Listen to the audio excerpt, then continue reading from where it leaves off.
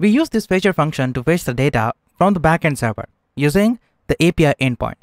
Let's talk a little bit about this fetcher function and see how we can customize it. We can customize this fetcher function to return more information.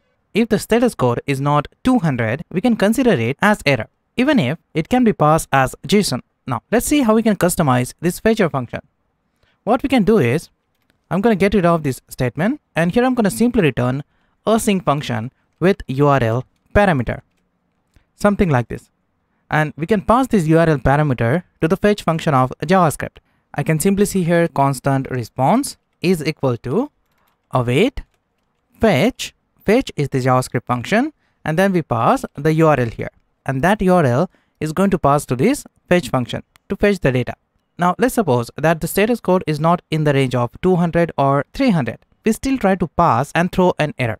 For example, here I can say if response dot okay, if the status code is not okay, so I'm going to pass here exclamation mark. So if the status code is not okay, then execute this if block, and here I'm going to say constant error is equal to new error, and here I'm going to pass an error occurred while fetching the data. And then right down here I can attach the extra information to this error object. I can simply say here error dot info is equal to await, and then I'm going to say response dot JSON, and then I'm going to say here error dot status is equal to response dot status, or you can specify your own status code here.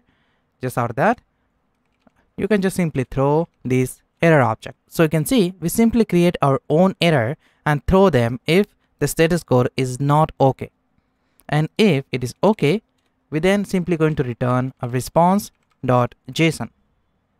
Something like this. In this object, you can see I'm just going to create an error object, the new instance of this error, and then we pass some information to it. And then I'm going to return this information to this fetcher function if there is an error, or you can say if the status code is not okay. Now once you know that how you can customize the fetcher function, SWR uses the exponential backup algorithm to retry the request on error. The algorithm allows the app to recover from errors quickly, but not waste resources retrying too often.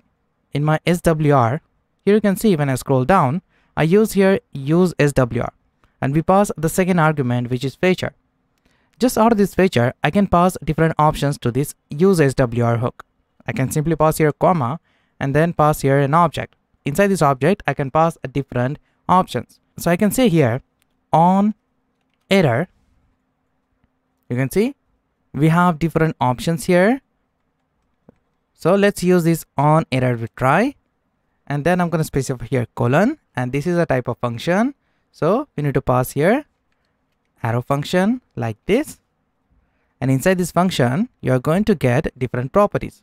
So inside this we are going to get error, then we can get key, then we can get config, revalidate, and in the object you get retry count. Now let me explain how we can use these properties inside this on error function. Inside this I can simply say if